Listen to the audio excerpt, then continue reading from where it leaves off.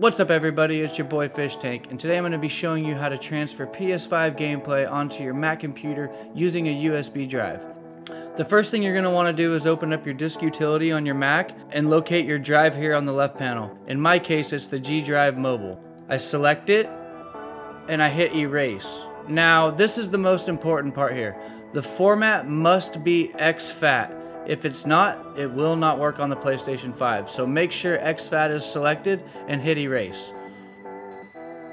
Once it's complete, it may ask if you want to use this as a time machine. I select no, and then I hit done. The next thing you're going to want to do is eject the drive safely from your Mac and take it on over to your PlayStation.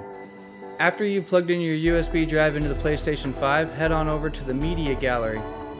Select the media you wish to copy and copy to USB drive. And there you have it. Now you can view and edit your PlayStation 5 gameplay on your Mac.